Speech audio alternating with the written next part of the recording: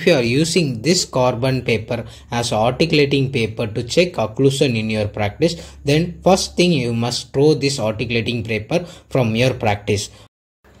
And the disclaimer, I am too in a learning phase thanks to my mentors, and I have given the reference journal link in the description.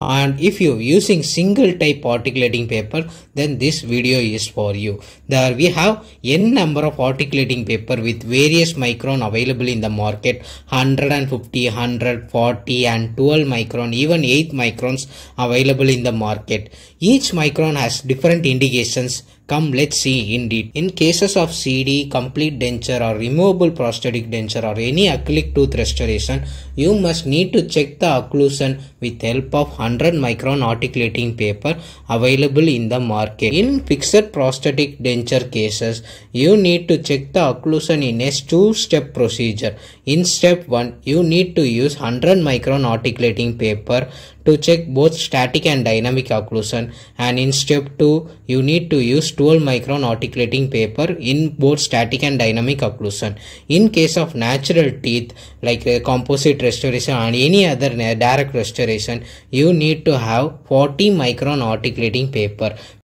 Anything above 40 micron articulating paper, PDL will sense it as a foreign object. So in case of anterior teeth, you need to check with help of 12 micron articulating paper to check the occlusion.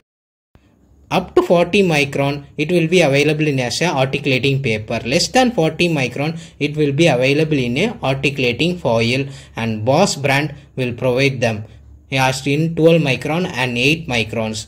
If you are a brand and quality lover, Boss brand is ultimate. If you are economic lover, then Marks will help you.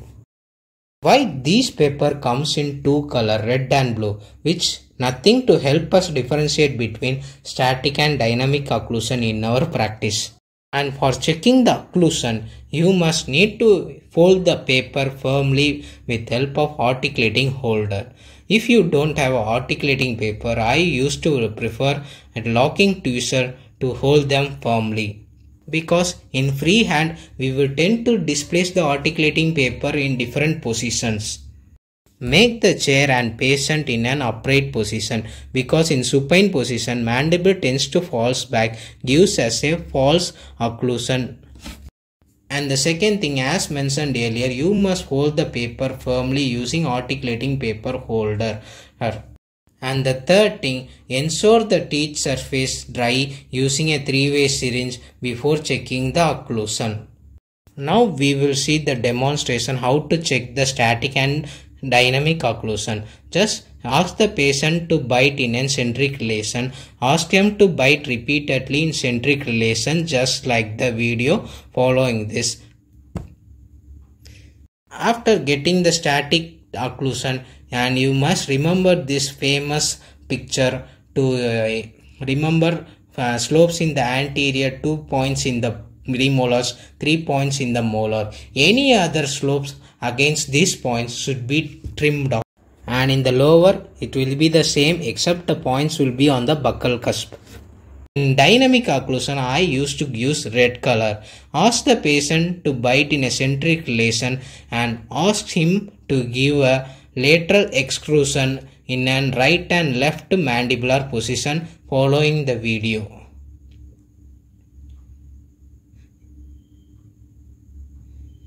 And in dynamic occlusion, there should not be any slopes or markings in the tooth surface. You need to trim it off everything in dynamic occlusion.